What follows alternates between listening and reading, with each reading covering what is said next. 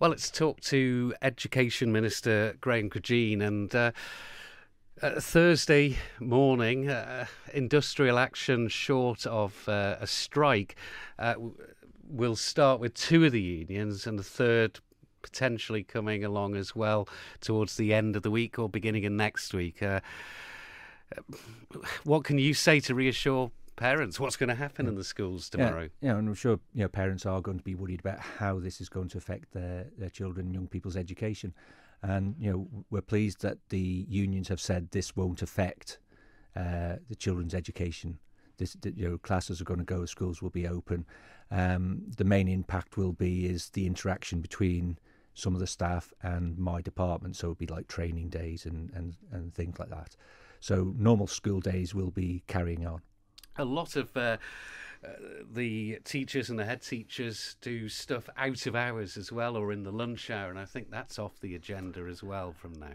Well, what they've said is that there's I think they said there was some of the after-school clubs will still continue, but it's just a general interaction with the department. So they've said that it won't be interfering with the school day.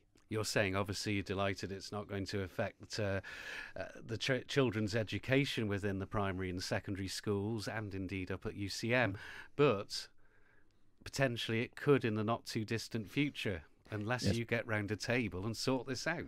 Well, what we've done all along is, the department offices, the doors have always been open. We've put a number of offers to the unions. We've offered arbitration. We're going through the Manx Industrial Relations Service.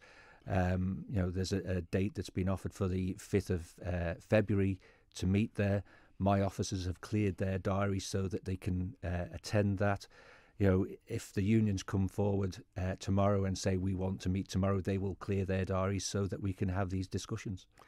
There is this X issue, isn't there, which I know was looked at during a programme on Manx Radio on Tuesday evening. The unions are saying you've got to come up with what X is, whereas you're saying you don't know what X is. Well, aren't you being a bit stubborn just for the sake of it here? No, because what we've actually done is we've made a number of offers, which they've said including what X is. Well, we've just made a number of offers, so they've said that they want their annual increase, and we've given them an additional sum on top of that, and they said no. But so we've said we'll put a provisional deal on the table, which they've refused.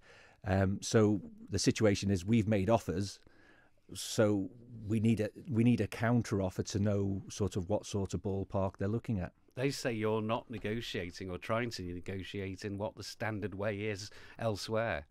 The thing is, we've actually made those offers. And, I think most people realise that when people go into negotiations, both sides say what they're looking for.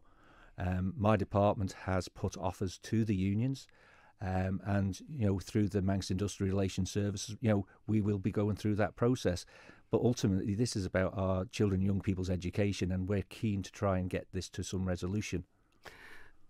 The fourth union has rejected an offer that's been put to them, and they could indeed join the other three before too long. And you've got four unions then potentially going on strike. Yes, and one of the things is, like we said, our door is always open. We are very keen to go forward through the Manx Industrial Relations Service.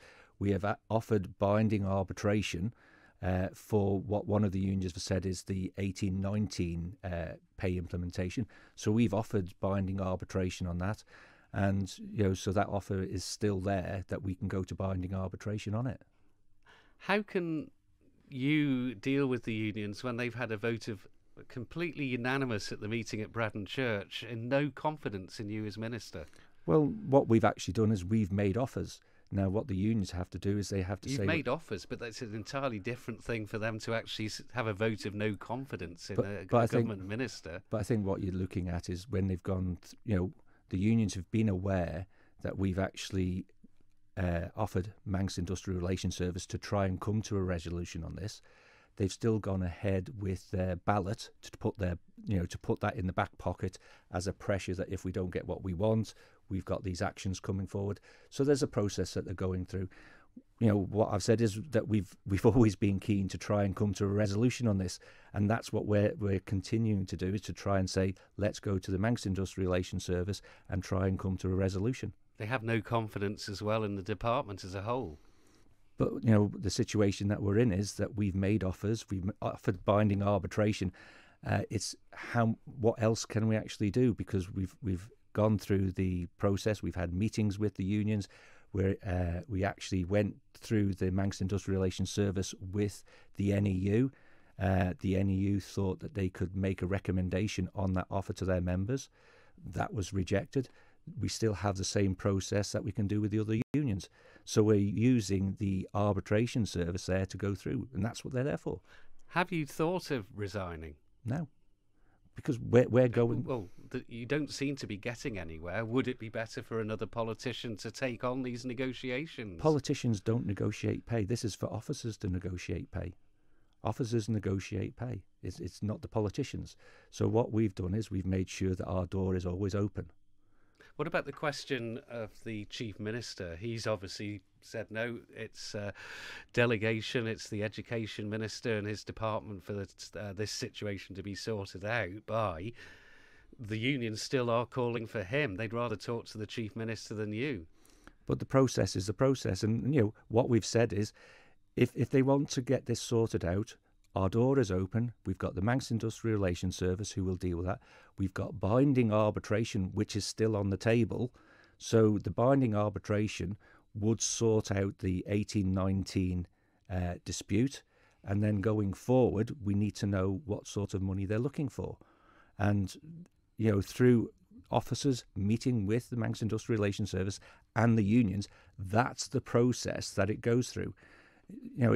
It's through those services. I can't see what other process there would be there apart from the Manx Industrial Relations Service sitting those parties round the table and coming through with a proposal.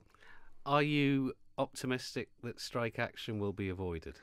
Well, they've got an issue that when they put their ballot to them is it's entirely up to them when they action that. But I understand there is a period that once you've balloted that you have to do something or reballot. Now, I would hope that the unions would be understanding that if we're going through the Manx Industrial Relations Service, that we need to see that process out before they would take any action like that, because that is a sort of action that will affect our young people's education. And the department is quite clear that we are trying to protect our children's education, and that's why we're constantly saying to them, let's get round the table, let's discuss this, and we need to know what sort of numbers you're looking for.